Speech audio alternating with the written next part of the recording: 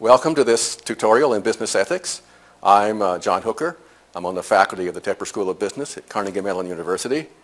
And I'm here to tell you a little bit about how to analyze an issue in business ethics. That's the approach I'm going to take. Now, people come to an ethics class with many different expectations. So what can you expect from me?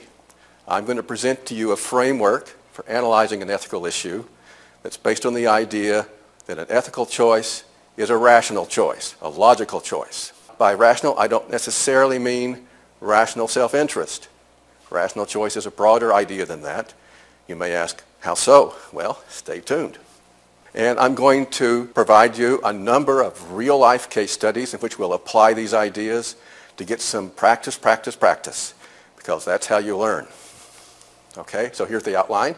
I'm going to begin by saying something about why we have ethics, what's it for, and get past some misconceptions we have about the field that get in our way. Then I'm going to present to you 23 centuries of ethical thought in about 45 minutes in 2 sessions. So wish me luck. Then after that, the fun begins. I'm going to show you how to apply these ideas to real-life dilemmas. That's the plan. To begin with, why do we have ethics? Let me say at first that I'm not here to convince you to be ethical. That's not my job. That's not the job of ethics. I'm going to assume that you want to be ethical. It's the same if you go to finance class, for example. If you go to finance class, the instructor doesn't try to convince you to make money.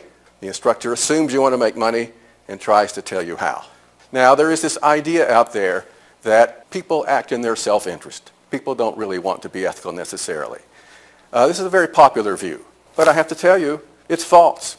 In fact, there's a great deal of evidence now from the scientific world that shows that human beings are altruistic. It's in our DNA.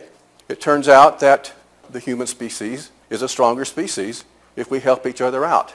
Also, I understand that we have in our brains these mirror neurons that respond to other people's feelings.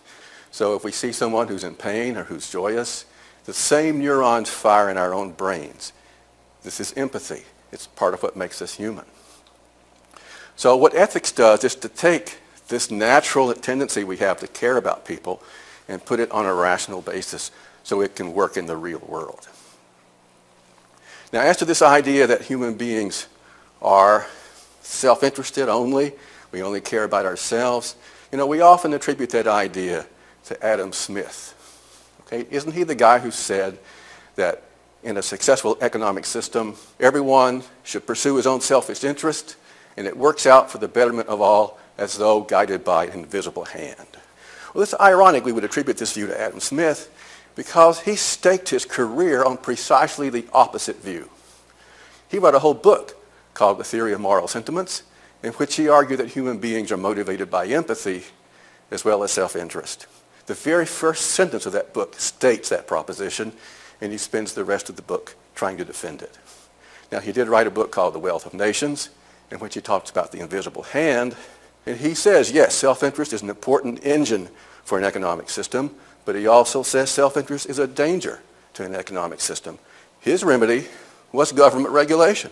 I'm not necessarily agreeing with him, but that's what he said. And in fact, as soon as he finished writing the book, he quit his job as an academic at the University of Glasgow and became a government regulator. So that's Adam Smith. Now, it wasn't his idea either. It goes back a long way. There's this guy, Meng Tzu, or Mencius, as we say, who was a disciple of Confucius. This is more than 2,000 years ago. He argued that human beings are altruistic by nature. In fact, he used the following example. Suppose you're walking down the street and you see a young child about to fall into a deep pit, and you decide, what should I do about this? Well, what do? Do you think it over? Say, well, if I walk past, someone may see me ignore the child, I may get in trouble. Or if I try to save the child, I may be late for my next meeting. No, you don't do that. You rush over and save the child. It's just part of who we are as human beings. That was his argument. Now, what is the job of ethics? Well, I mentioned it's to put this natural tendency we have to care about people on a rational basis. It builds rational consensus as to how we're going to take care of each other and live together in a harmonious way. We have to agree on the ground rules to get anything done. We have to have prior agreement. Now, you may think, well, why can't we just take a vote on how we're going to do things? Well, suppose we take a vote. do we agree that we should abide by the vote? Well, maybe we should take a vote as to whether we're going to abide by the result of the vote. Well, what counts as majority rule? 51%? 2/3? Should we take a vote on that? So what counts as a majority rule for that vote? Well, you see the infinite regress. At some point, we have to have a prior understanding as to how we're going to live together. This is what ethics is for, to generate this rational consensus as to how we live together. Now, we often think it's really the law enforcement system that makes society work, right? Ethics is nice. It's nice to be ethical. But the really dirty work is done by law enforcement to keep us in line. Actually, it's just the opposite. It's just the opposite. So think about it. Suppose that tomorrow morning, everyone in town started running red lights. What can the police do about this?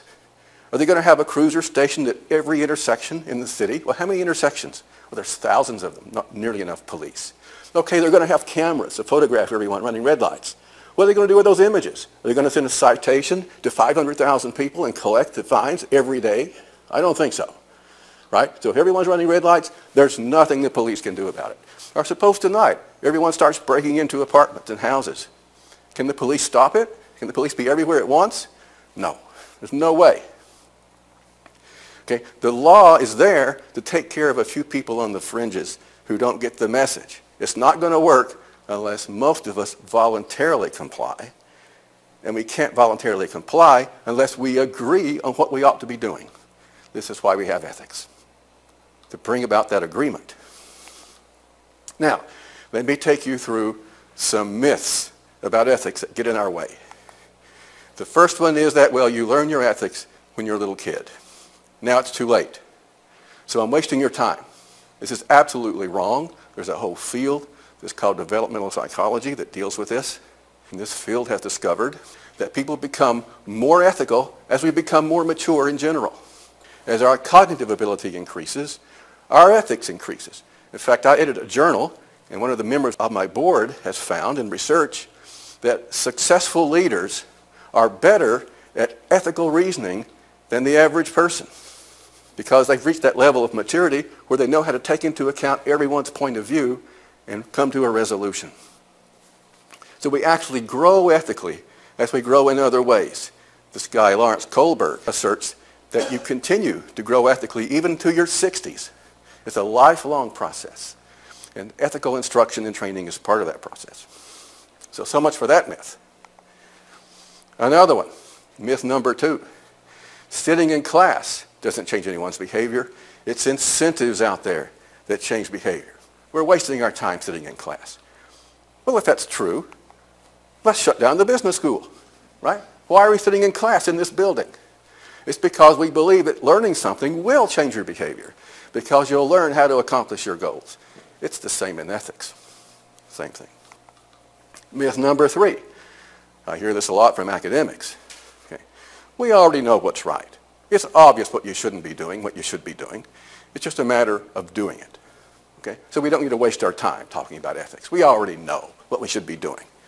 If that's true, then why do we disagree all the time? In fact, every single issue I present to a group, people disagree over. Every single one. Well, it can't be obvious if we all disagree. Right? It's not obvious in many cases. Now, the big one. Myth number 4. This is the hardest one to deal with. Ethics is just a matter of opinion. It's just a matter of personal values. It's not like chemistry or physics. There's no objectivity in this field. Okay? It's just a matter of my values versus yours. Well, try to remember this the next time you're mugged. The mugger has his values, you have yours.